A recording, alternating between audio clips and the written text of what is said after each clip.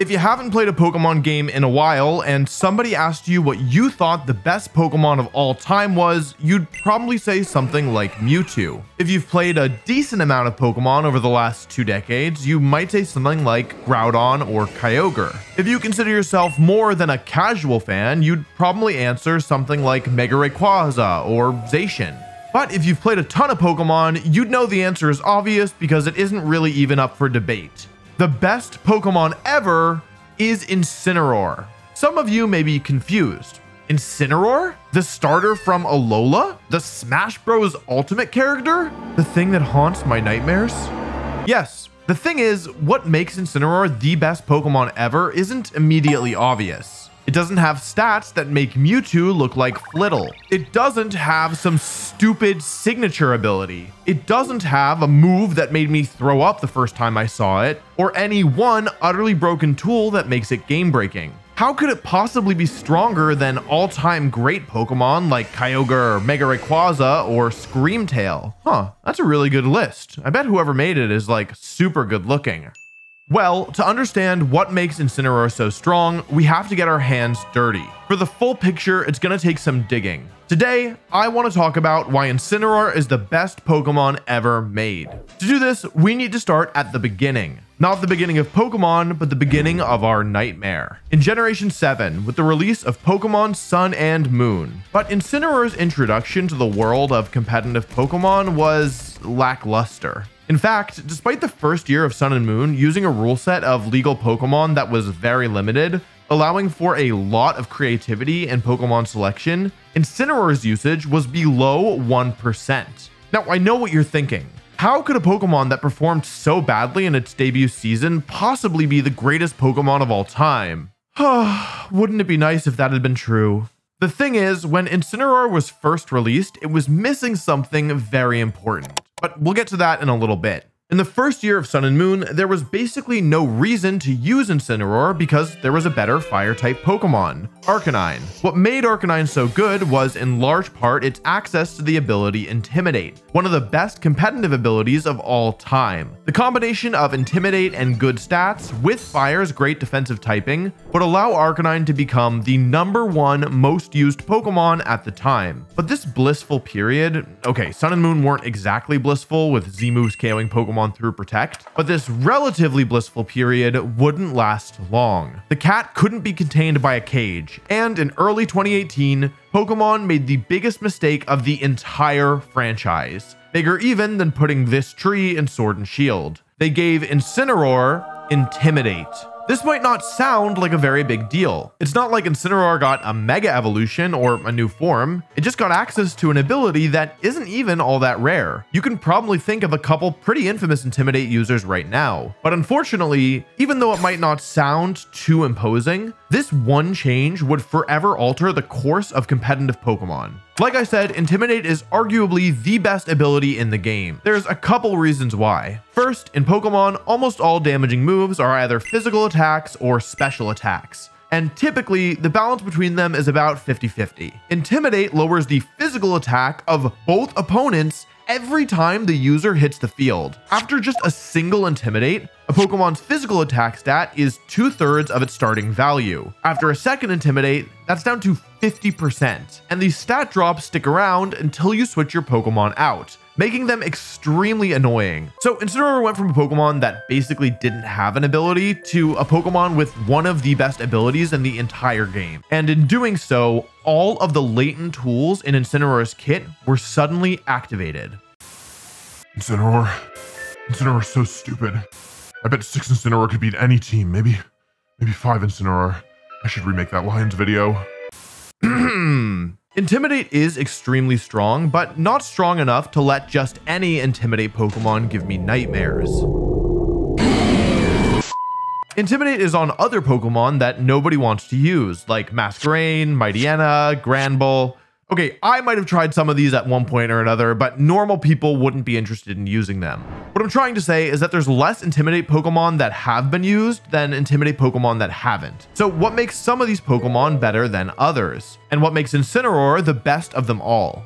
Well, when it comes to Intimidate, the ability becomes much more valuable the more often you're able to activate it during a battle. For a Pokemon like Mightyena, its base stats aren't high enough to allow it to repeatedly switch in without taking massive amounts of damage, even with Intimidate helping out. A Pokemon like Masquerain is slightly tankier, but has many more weaknesses, meaning it's still a liability to switch in. Gyarados, on the other hand, has good defenses and only 2 weaknesses, and Arcanine is even tankier. So at least part of our answer has to do with how easy it is to switch in the Intimidate user. That's mostly a combination of a Pokemon's base stats and its typing. The better your Pokemon is defensively, the more frequently you can activate Intimidate during a battle. Remember how Arcanine was the #1 most used Pokemon in Sun and Moon's first competitive format, in large part due to its access to Intimidate? Well, why don't we compare the stats of Arcanine and Incineroar? When it comes to bulk, Incineroar is strictly better. With 5 more HP, 10 more defense, and 10 more special defense, Incineroar has a meaningful advantage over Arcanine.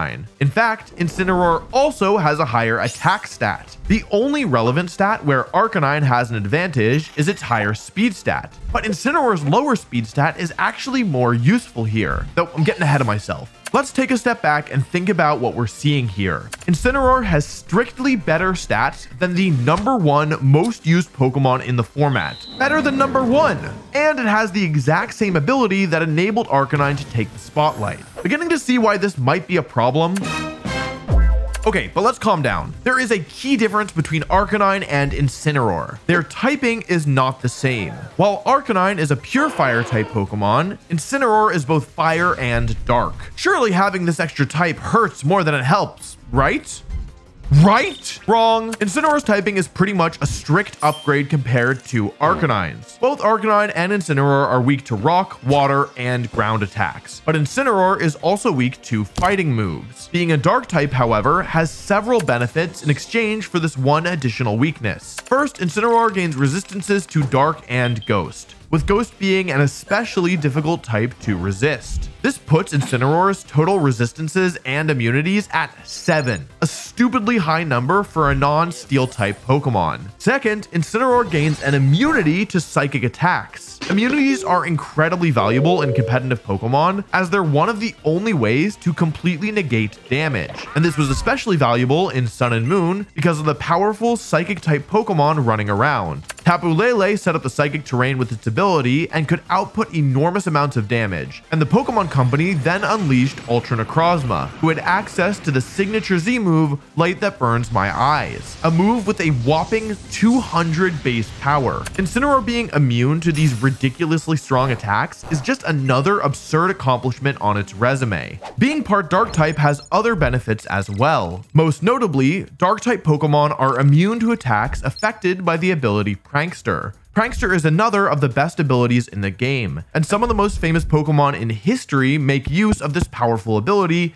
that gives non-damaging moves priority. Because the ability is so good, going into Sun and Moon, it was nerfed to no longer work on Dark-type Pokemon. As a slight aside, because it's so cool, in the finals of the 2017 World Championships, a player used this mechanic change to completely block an opponent's Z move. Whimsicott was using the move Nature Power, a move that is classified as a non-damaging move because it transforms into a different move depending on where the player is and what effects are present on the battlefield. The reason Whimsicott used this move is because it was paired with both Tapu Fini and Tapu Koko, with Nature Power transforming into Moonblast if Misty Terrain was up, and Thunderbolt if Electric Terrain was up. And both Z moves could be accessed by holding the Normalium Z Crystal, because Nature Power is a normal move until it transforms. In other words, Whimsicott could use both Fairy and Electric Z moves by using Nature Power. In Game 3 of the finals of the World Championships, Whimsicott was staring down a Garchomp and saw an opportunity to take a KO by switching in Tapu Fini and launching the Z move for a surprise knockout. But the opponent predicted this and switched Garchomp into Mandibuzz, a Pokemon also weak to Fairy. But because Nature Power is a non-damaging move, it gets affected by Prankster and turns into a priority move, which is great, unless your opponent is a Dark type like Mandibuzz, because in that case, you will completely waste your once per battle Z move while also doing no damage. Anyway, as you can see, being immune to Dark type moves can make or break a battle, but there is a drawback to being a Dark type. Incineroar gains another weakness, to fighting. And of course, having more weaknesses is a bad thing, but not all weaknesses are created equally. Some types are just strictly better than others. You'd pretty much always rather be weak to Bug than to Fairy, for example. And while fighting type moves are always present in competitive Pokemon, they're rarely among the most common. And there's another reason why Incineroar's fighting weakness isn't actually that big of a deal. Nearly every relevant fighting type Pokemon is a physical attacker. This is partially because of how their stats are distributed, and partially because physical fighting type moves are far and away superior to special fighting type moves. And the reason these moves being physical is such a big deal is because of Intimidate. While taking a super effective attack means you're taking 2 times as much damage, if that attack is physical and has been reduced by Intimidate, you're effectively only taking 33% more damage.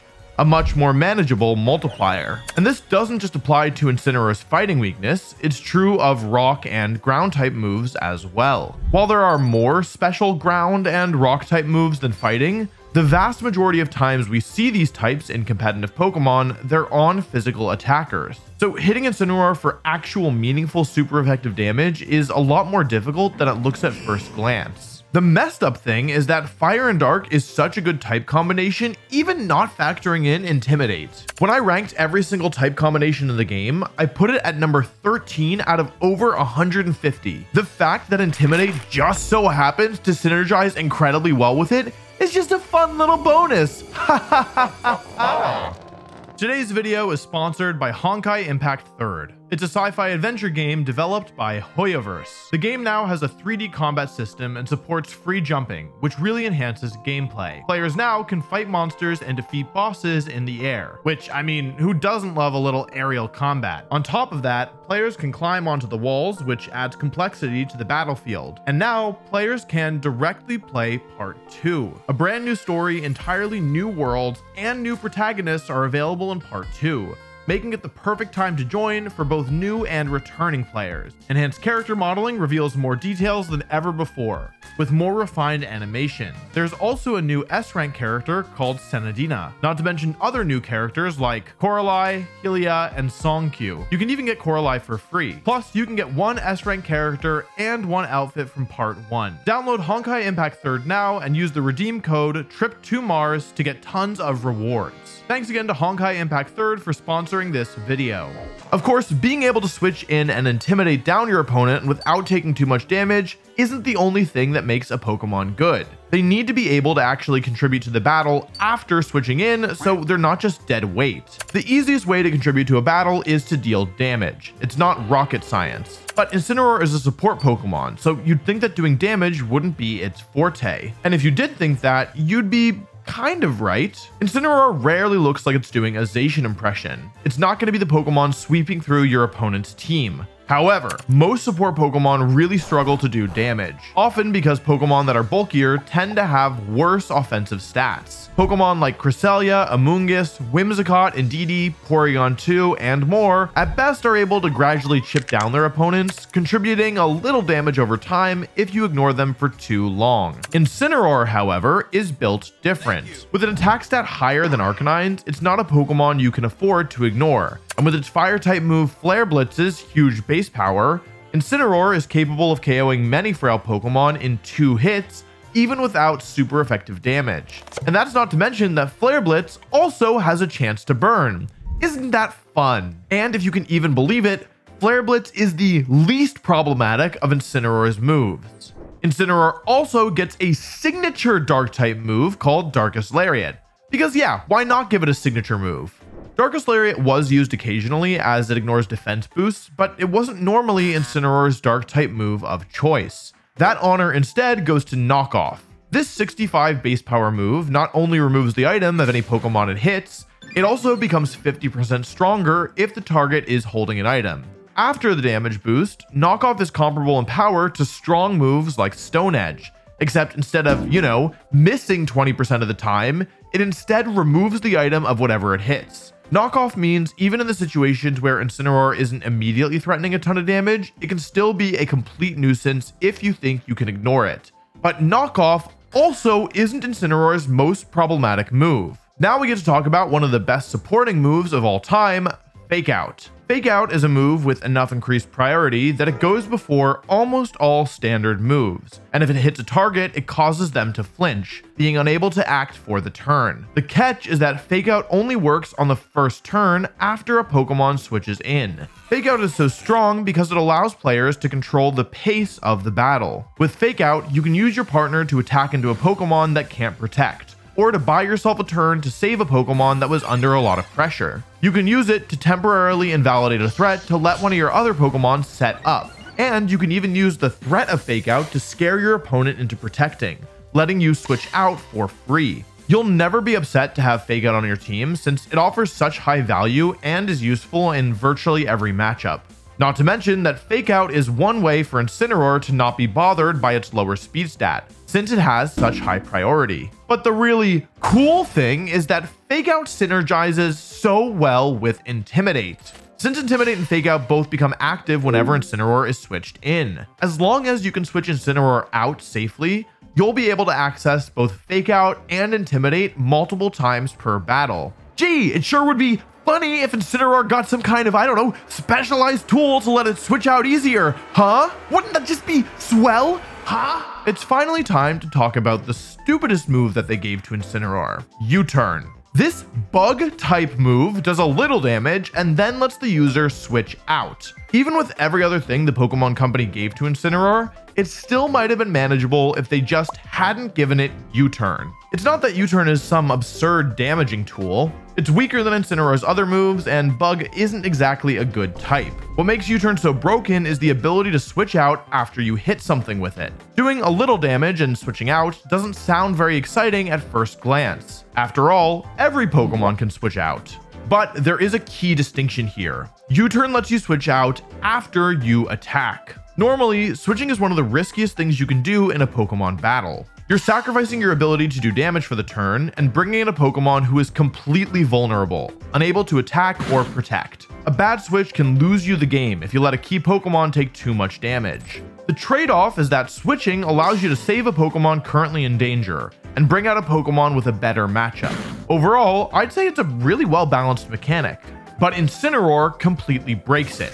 Thanks to its low speed stat, Incineroar is able to move after your opponent has already attacked for the turn. And with U-turn, it's able to bring in one of your other Pokemon after your opponent has already attacked. This completely mitigates the drawback of switching in one of your Pokemon and allows Incineroar to switch itself out, resetting both Intimidate and Fake Out. This one inclusion in its move pool takes Incineroar from one of the best support Pokemon of all time to the very best. Everything in its kit synergizes so well together, and it has no obvious weaknesses. Incineroar was so good once it got Intimidate that it literally killed off one of the best Pokemon of all time, Landorus Therian. Just like Incineroar, Landorus gets access to Intimidate and U-turn, but unlike Incineroar, it's better utilized as an offensive Pokemon.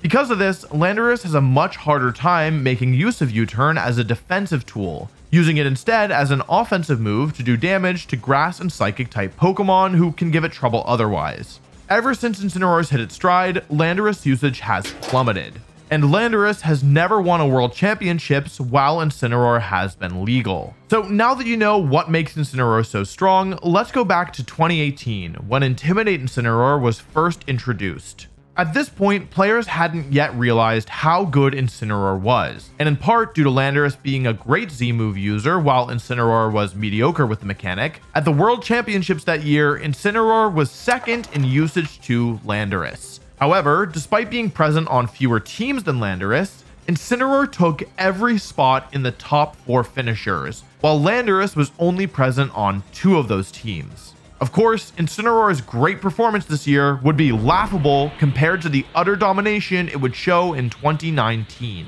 The next year's format was the final format of Sun and Moon, and it featured a different rule set than 2018. The rule set is known as a restricted format, which means that players are allowed to use 2 super powerful Pokemon on their teams. Now, you might expect Incineroar to do worse in a restricted format. After all, Pokemon like Groudon and Kyogre can much more easily deal damage to Incineroar, with Kyogre being one of the only Pokemon that can KO it in one hit.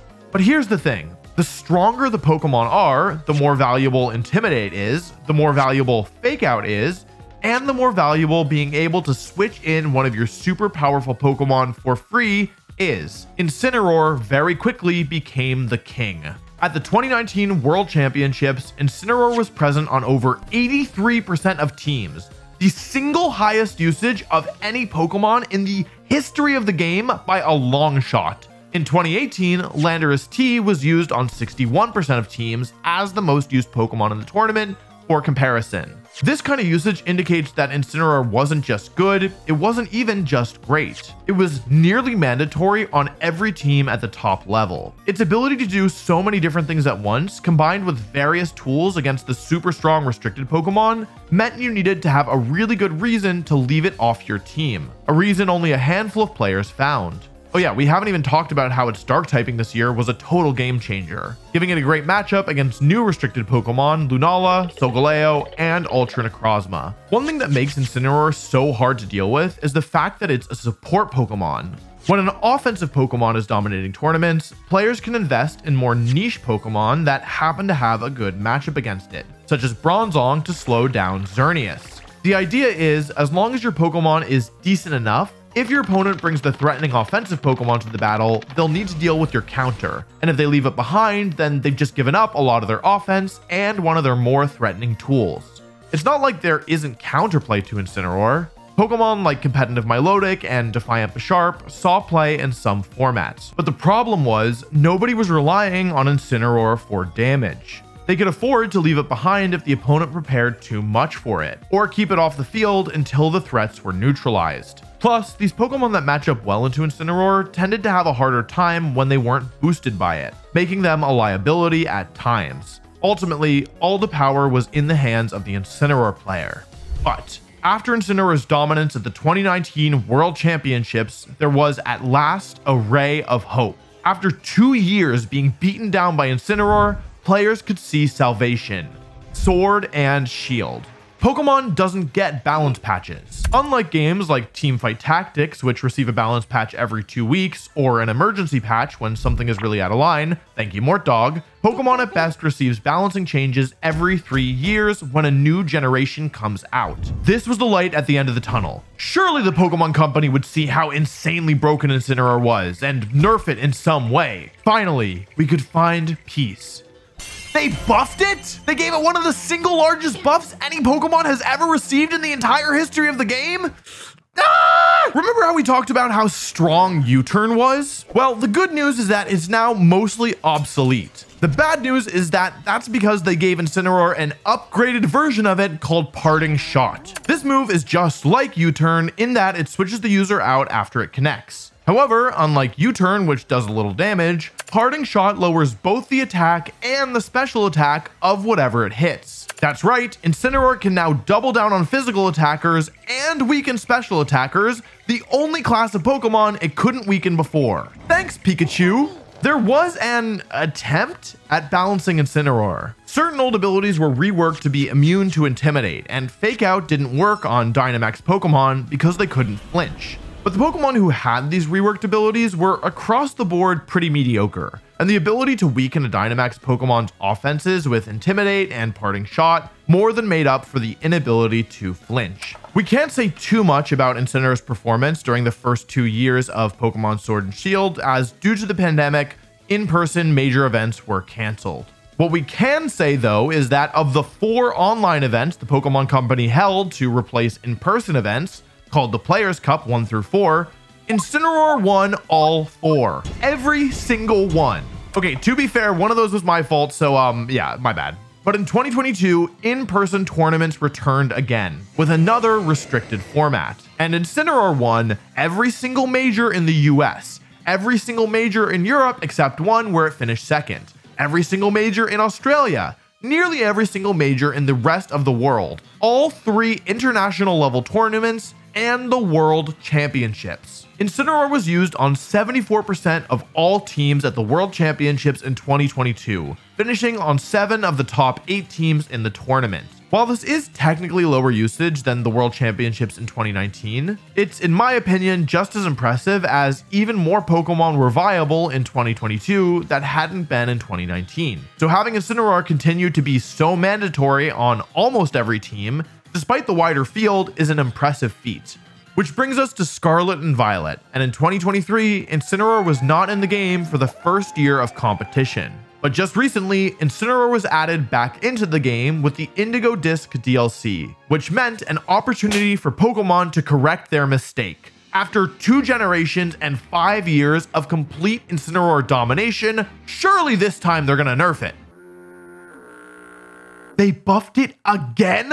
Are you kidding me? Okay, so this buff is smaller, but it is still a big deal. Incineroar was given Helping Hand, a move that goes before all other moves and powers up its partner's attack by a whopping 50%. This is an amazing move, and it's extremely valuable on a support Pokemon like Incineroar. However, they did add more counterplay this time around that has actually succeeded in slowing, not stopping Incineroar. First, 2 new items were added, Covert Cloak and Clear Amulet. Covert Cloak stops the secondary effects of moves, making Fake Out not flinch, while Clear Amulet prevents a Pokemon's stats from being lowered by Intimidate or Parting Shot. These items are massive, as is the fact that Inner Focus Pokemon are stronger now than during Sword and Shield, in part due to their synergy with Chien-Pao and the benefit they receive from terastallization. On top of the items, several new Pokemon were added with anti-Incineroar abilities. Dondozo has Oblivious, making it immune to Intimidate, and Kingambit and Annihilate are both Pokemon with Defiant, powering them up if any stat is dropped. Not to mention, Terra Ghost is a great defensive tool on fast and frail Pokemon to get around Fake Out in a pinch. And so it came to be that when Incineroar was finally added to the game, top competitive players were shocked to find it actually manageable. They started calling it Mid-Cineroar. YouTubers were making videos saying it was washed and that it fell off, and to a certain extent, I get it. We were used to a level of dominance from Incineroar that was unmatched by any other Pokemon, and with the new counterplay available, it finally felt like, well, just a good Pokemon. At the first tournament after Incineroar was added to the game, its performance was disappointing. Only 2 finishes in the entire top 8. Was this it? Was Incineroar finally brought back to Earth? Had the king been toppled from his throne? Save himself from this one. The Flare Blitz from the Incineroar is going to deal so much damage to the Urshifu to put it on one last life. And with that attack, Wolf Glit becomes your Charlotte regional champion. The king is back, ladies and gentlemen. Nope.